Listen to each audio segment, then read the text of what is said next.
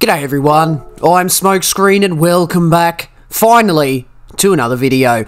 And here we go, with the first video to do with the test season we've just had in Gran Turismo 7. We're going to be doing the Nations Cup today, and we're going to enter to have a look and see that it's 4 rounds at Tsukuba circuit in the Mazda Roadster touring car. This is the league we're competing in, so they've separated the races by league now, so the high DR drivers like A+ or A or above go into the GT1 league, so that's where we'll be competing. You can see 5 time slots there, ranging from 6 PM to 10 PM, so not too bad in terms of the times.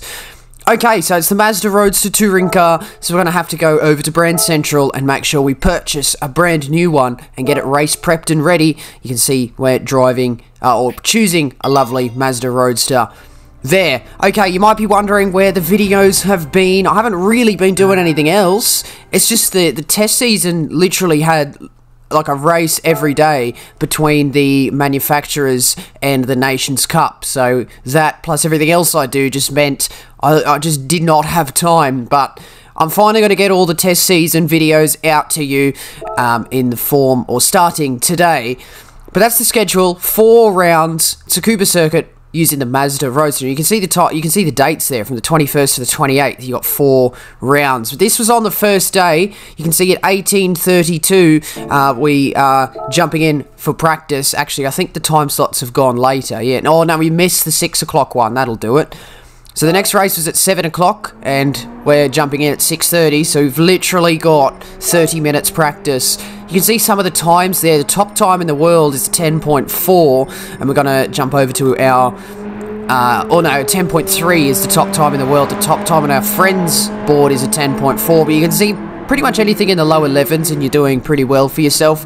So we've got to aim for that, but it's going to be quite difficult with only half an hour to get up to the pace. Alrighty, so we're going to jump out. We found a livery, or a style for the car as it's now called in Gran Turismo 7, and this was the first lap. So first lap out of the box at a brand new combo, and it's a 12.9. Quite a ways off, probably, you know, close to about 2 seconds off there. So we're going to have to make sure we can improve there. We've gained a bit of time through the turn 1 there, and by the end of this lap it was a slight improvement. Actually, there was a big improvement to a 12.0, and then we set a second 12.0 on the 3rd lap, so we're still close to a second off, and then we ended up spinning out, and I decided that that was down to the massively ugly oversized rear wing that this particular style had. So we've chopped that down a little bit, put the smaller rear wing on to make it look more in proportion with the car, and we eventually set another 12.0, only slightly faster.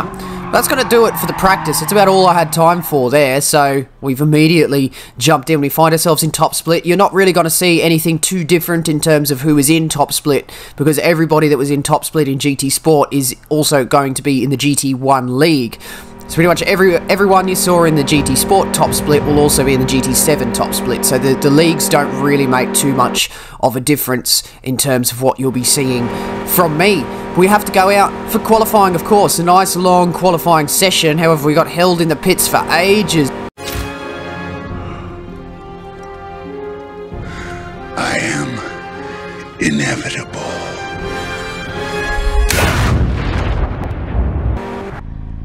And then about half the grid disconnects. So we're down to 7 people. That was 17, we're down to 7. So 10 people have gone skied from the lobby. 10 people have just absolutely disappeared. Thanos has snapped his fingers and half the field is gone. But we're going to run this race with 7 drivers now. So pretty much with 7 drivers, the goal for me, only having half an hour practice, is basically just not come last. So that's what we're going to do there. This is going to be the first lap here, up behind Twitchy, so he's driven away quite massively, to be honest, and we've only set ourselves a 1:13.1, so that's quite a horrific lap.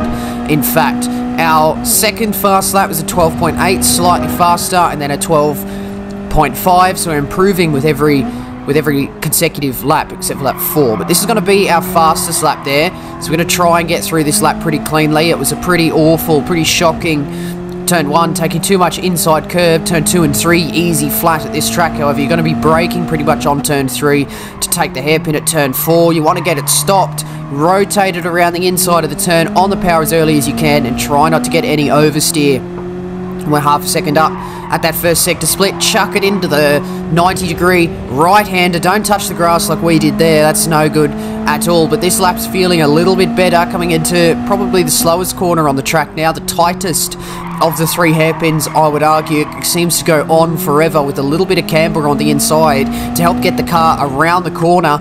And we launch down the 400-metre back straight. Coming into the last turn, we're still half a second up at this stage, so it's looking to be quite a big improvement as we currently sit 7th out of 7 on the standings in terms of this qualifying session. We get through the last turn, okay, up across the line. And I didn't quite see it. I think it was a 11.8.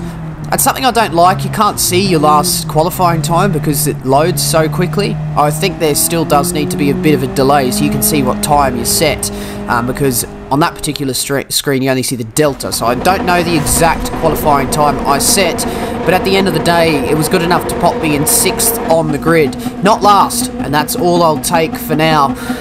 So this is the first race of the first series of Gran Turismo 7, so we're going to look to try and do ourselves some justice there. We've started pretty much alongside Atom in the red plain Mazda Roadster. We've got the inside for turn 1, but Atom has a lot more confidence on the brakes there with his massively oversized rear wing. Maybe that was the meta. No, I'm joking. The rear wing actually doesn't make a difference in these balance of performance races. But anyway, off we go, down to the second hairpin, straight off the line. There's obviously not going to be much strategy in this race. A little bit of argy-bargy there between John, who gets up the inside of Twitchy, and Lucky, and he's found himself up into 2nd position. That's not too bad from John off the start of the race. Twitchy down in 4th as we're up behind Atom. I think a good goal for this race is to stay behind Atom, but in all reality, only having jumped in with 30 minutes practice, I was basically, again, just not looking to come last. So we've got Keanu Reeves behind us. Oh, little bit of contact on the exit off turn 8 there, and he's got himself a slight overlap as we head down the back straight, and that little tiny bit of contact has just put me off the back of that leading pack there, and we've fallen out of the 7.5/10th slipstream range. Twitchy and somebody else and Lucky is running side by side through the final turn, so maybe we can catch up a little bit of ground. I think Atom's got a little bit of oversteer through there, so that's not too good as we run onto that Astro on the exit of the final turn. We've still got about 3/10 on Keanu Reeves behind, so we've got to make sure we don't lose that position there, and I've got to make sure I don't actually fight with Keanu too much because we're still within touching distance of the main peloton up ahead, and that is where the positions and moves can be made, but we've got to make sure we're in range and make sure we don't fall off the back, and that's unfortunately what appears to be happening there. There's a slight bit of contact between Keanu as he goes through, but I think I made a hash of the corner before he even arrived on the scene. And unfortunately for me, that's myself down into 7th, over a second off the back of Keanu Reeves. So that was no good. It took us a little bit of time to catch up. This is towards the end of lap 3, and you can see the time of day is changing. It's getting a little bit darker as the sun is setting. Headlights are on, and Keanu gets a little bit of oversteer out of turn 8. We've got ourselves a slight overlap. Heading down the back straight now. It's going to be quite difficult to actually try and get this move done because the slipstream has been significantly weakened in Gran Turismo 7. I just make a slight little movement just to try and put him off, try and make him make a mistake, but he hasn't, so I sent it a little bit wide here. I intended to try and come back for a late apex, but I couldn't quite get the car to do what I wanted it to do, so I don't quite get the run off the corner there, but I'm going to be looking down the inside at turn 1. I sent it as late on the brakes as I can. I definitely could have gone later, but again, given the lack of practice, that's about all I was confident enough to try and do at this stage. So we're definitely, you know, towards the closing stage of the race. We've only got to have 3 laps to go after this one, so at this stage it's actually going to be quite difficult to actually try and get anything other than 6th, because all the other drivers have driven away.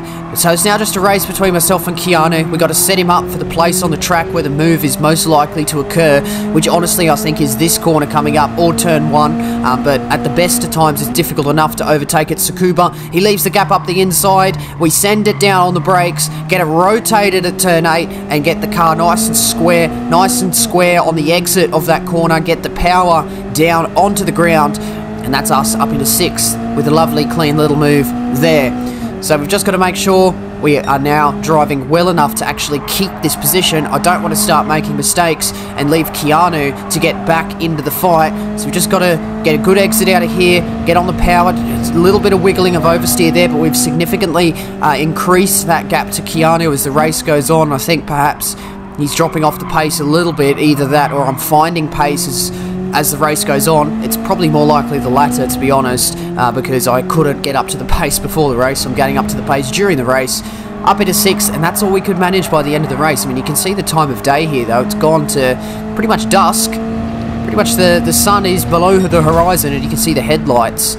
So, obviously, yeah, a nice little day-night transition for that race, but that's all we could manage for the first round there. It was really quite difficult, actually, because also part of the reason why I haven't made any videos is, in addition to the test season, having a race nearly every day, it was also sort of mixed in with my days at work. So this particular race was on a Monday afternoon, which is pretty much the worst day to have a race on the game. Because I finished work quite late, and I got home at about 6 o'clock, I think, and I had jumped on to try and get up to speed within half an hour for the race to then take place half an hour after that. So I was quite limited. I also couldn't really stay on the game any longer on Monday because I have other stuff to do, so that was quite difficult there. But I think bringing home, just not last, you know, I was definitely off the pace, didn't have a chance to get up to the pace. And honestly, I didn't crash, which is quite easy to do with the oversteery physics in this new game, so I don't think that was too bad. We're definitely going to be looking to improve as the season goes on. But I'm actually going to leave this video here, a nice short one for a change. Maybe some people like the short ones. I think you do, so I like to make the short ones every now and then. But keep an eye out for the rest of the test season coming up very soon. But as for this video, that's going to end it today. So do hit the like button if you enjoyed, and do subscribe if you'd like to see more videos and streams from me. Do leave a comment as well. Questions, comments, and constructive criticism, as always, very much appreciated. That's going to be the end of this one today, and that means that is it from me. So once again, I do thank you very much for watching. See you later.